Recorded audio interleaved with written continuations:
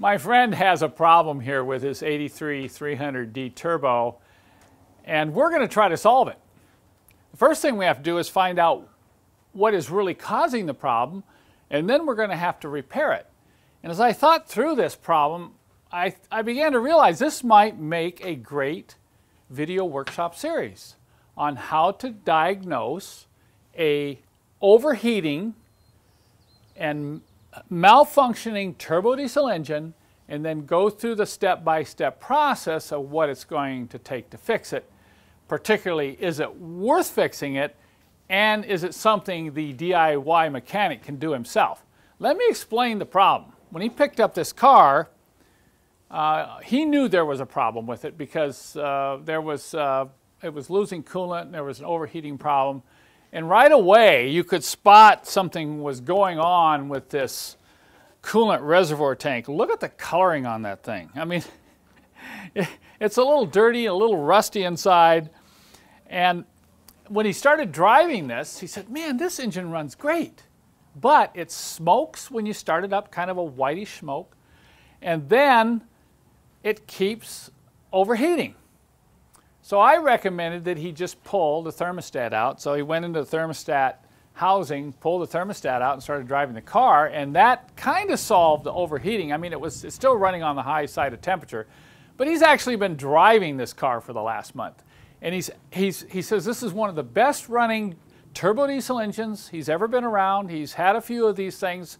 It's a solid car. There's no rust in it. The suspension is tight, and he wants to fix it, because it may not be a big problem. It's not going to be something simple.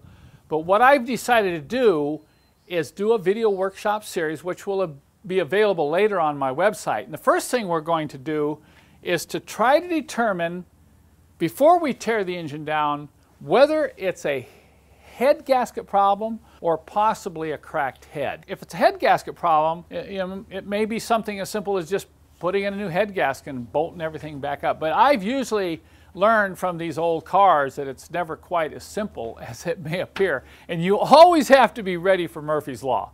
I said, be prepared when you pull that head off the engine. You may not like what you see on those cylinder walls, and it may be, okay, don't go any further. But at least the commitment to take the head off, then we can, decide whether it's worth either replacing the head or replacing the head gasket.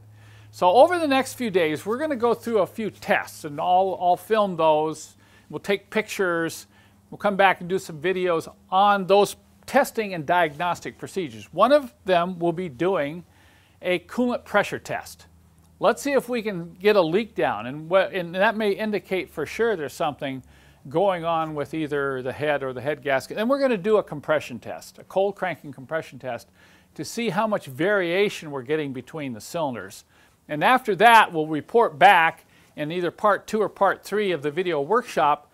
And once we determine that we think we know what the problem is, we're going to go ahead and pull this head off. You'll get a chance to see us, removing the head from the engine, inspecting the gasket, inspecting the head, and then talking about what the options are to get it fixed. I won't be doing a step-by-step, bolt-by-bolt instructional manual. This will be more of a diagnostic and tear down procedure, and then looking at some of the challenges you'll have to take on if you're going to try to do this yourself. So when this video workshop is available, I will post. I cannot change the video once I put it up on YouTube. This is the introductory video to this workshop. But I will change the item description that you see below. And in the description, I will give you a link to where you can go to watch this multi-part series. There's one thing I forgot to mention that the owner did have to do to keep driving this car. Now, you won't be able to do this with all cars that develop this kind of a problem, because it all depends on how big the leak is. If you have a big head gasket leak or you have a large crack in the cylinder head, the high compression of a diesel engine will force so much pressure into your cooling system that it's going to start blowing the cap. So you'll build up a lot of pressure, but for some reason, he was able to just come in here and drill a very, very small little hole in the top of this coolant reservoir tank. That just allowed enough of that excess pressure to escape without losing a lot of coolant, to allow him to keep driving the car. Once again, you won't be able to do this in every situation. But in part 1 of the video workshop series, I will show you how we're going to hook up a tester to test the pressure inside the cooling system to see how much and how fast it leaks down.